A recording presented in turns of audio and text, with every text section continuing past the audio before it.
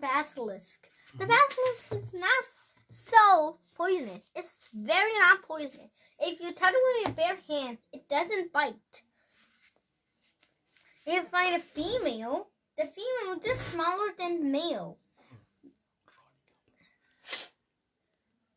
The male can run up to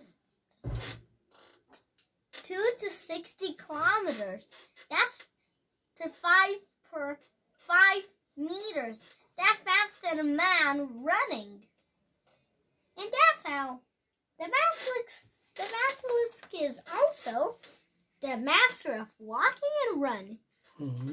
It stands up like this, and then runs with his hands down, and then bends his legs, and then runs.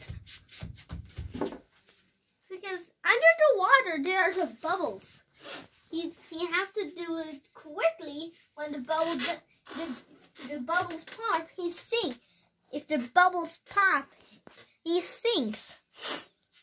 But if they don't sink, but if the bubbles don't sink, and he has to do it quickly, and then that's how the basilisk can run underwater only for 1 second, only for 1 minute, then come on the land and again get back in the water. But where you can find this Basilik Lizard? We can find it in ponds, rivers, or lakes. But the only place we can find it is in America. The American rivers. You have to be careful. Is it South America or is it North America? It's in South America. Okay. But you have to be very careful.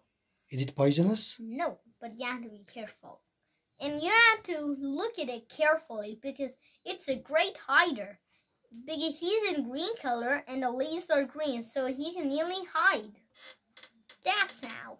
What does this lizard eat? It eats insects and fruits. A fruit? Yeah, like jewel berries. And then that's what it is, the basilisk.